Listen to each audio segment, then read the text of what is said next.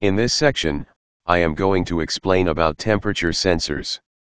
Temperature is the most common measured quantity in process plants. In most of the process temperature in common process variable. Certain chemical reactions, biological processes, and even electronic circuits perform best within limited temperature ranges. Temperature is one of the most commonly measured variables, and it is therefore not surprising that there are many ways of sensing it. Temperature can be sensed either through direct contact with the heating source or remotely. Without direct contact with the source, using radiated energy instead. There are a wide variety of temperature sensors on the market today, including thermocouples, resistance temperature detectors, RTDs, thermistors, infrared, and semiconductor sensors. For that, thermocouple and RTD are most commonly used in process industries. Thermocouple. It is a type of temperature sensor, which is made by joining two dissimilar metals at one end.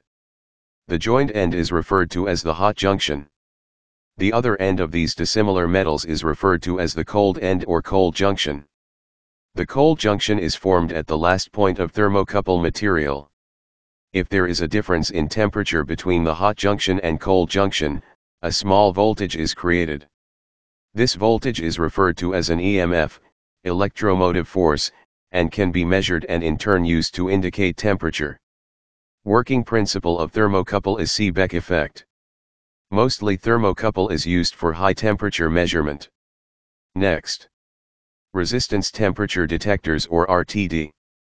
The RTD is a temperature sensing device whose resistance changes with temperature.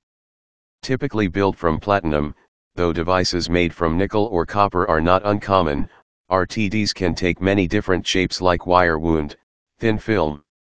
To measure the resistance across an RTD, apply a constant current, measure the resulting voltage, and determine the RTD resistance.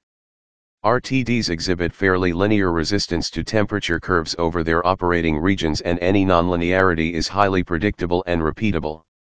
The PT100 RTD evaluation board uses surface mount RTD to measure temperature.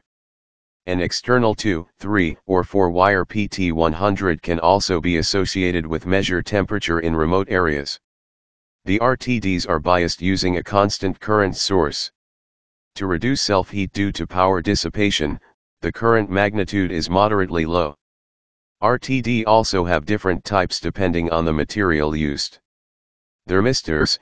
Similar to the RTD, the thermistor is a temperature sensing device whose resistance changes with temperature. Thermistors, however, are made from semiconductor materials. Resistance is determined in the same manner as the RTD, but thermistors exhibit a highly nonlinear resistance versus temperature curve. Thus, in the thermistors operating range, we can see a large resistance change for a very small temperature change. This makes for a highly sensitive device, ideal for setpoint applications. Semiconductor sensors.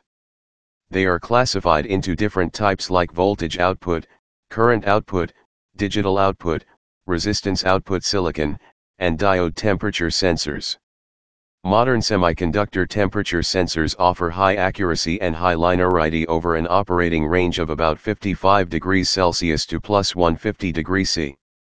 Internal amplifiers can scale the output to convenient values, such as 10 MV/degree C. They are also useful in cold junction compensation circuits for wide temperature range thermocouples. Brief details about this type of temperature sensor are given below. I hope you all understood about the temperature sensors. Thanks for watching.